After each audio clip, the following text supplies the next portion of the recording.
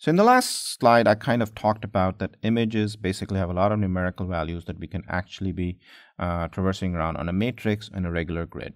Now let's look at what we can do with that kind of stuff. One of the things I wanted us to think about is the whole concept of an image histogram. An image histogram basically measures the statistics of the image in terms of all of the gray values that exist in that image.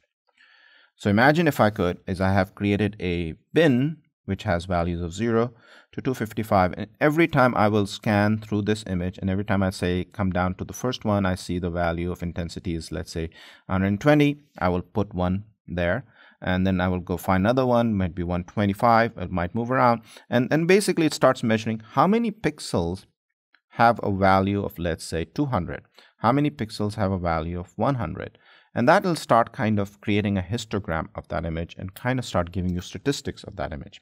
And this basically is what this image's histogram looks like, with a peak here, comes down and closes this way.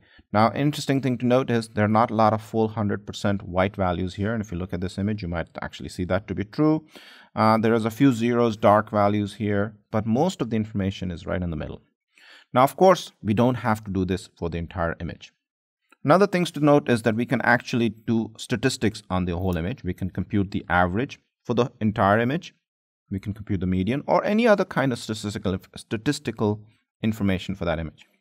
The scope of this need not be the entire image. I could just say is I want to do it for this box, or I want to actually, even if I could figure out how to come up with this region, what would be the statistics of this, or just the pixels associated with that. Of course, I would have to find the scope, the range of that region to be able to do those computations in. But that entirely depends on us. This histogram, of course, is for the entire image. But of course, histograms could also be for specific ranges. I could do one for this region, this region, this region. And again, it basically starts giving me information about what is the range of information or the pixel values, the intensities for that specific subpart. It could be region-based, and of course, it could be channel-based. Now, I haven't actually introduced the concept of channels yet, but that's coming soon.